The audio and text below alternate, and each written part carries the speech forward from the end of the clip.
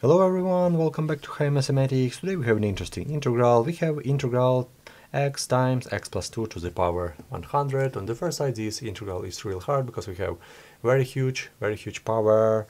So I want to suggest you a really good trick how to solve that kind of integral. So let this element with huge number will be our t. So x plus 2 equal to t. So we don't need this huge number, so let's take a substitution right here. Let's find our x as well, x equal to t minus 2, and finding derivative because we need to change all of these elements. This is our t, let's find our dt. As a result, dx will be equal to dt because this is a classic simple case. T minus 2 derivative will be our dt. So we have all of this element that we need to change. So let's put all of these elements inside of this integral sign. So as a result, we will have that this integral will be equal to, we'll know that x equal to t minus 2. So we have t minus 2. Instead of this x plus 2, we will have t to the power 100 times t to the power 100. And instead of dx, we will know that dx equal to dt times dt. And take a look, we can multiply this t to the power 100, multiply by these parentheses, multiplying first by t and second by 2. As a result, we will have that this integral will be equal to integral, and let's multiply these elements. T to the power 100 multiplying by t will be t to the power 101 and minus 2t to the power 100.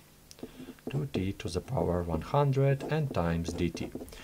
We have an integral of subtraction, we have integral of have minus sign right here, so we can take integral of this element and minus integral of this element. So let's write this. We'll have integral of t to the power 101 dt and minus, I bring this 2 behind this integral because this is a constant, minus 2 integral t to the power 100 dt.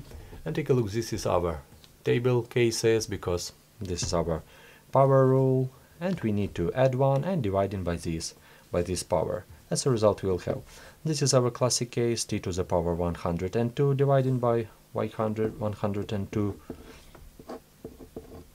and minus 2, and the same as right here. So add 1 and dividing by this power. We will have t to the power 101 and dividing by 101. And if we simplify this, we will have plus c in the end.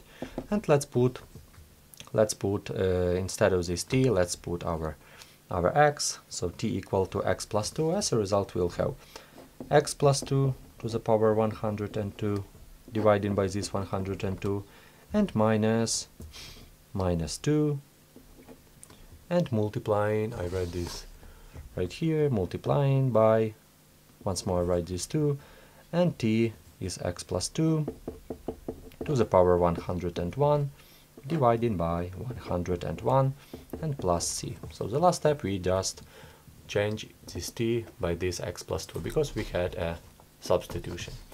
So this is our answer.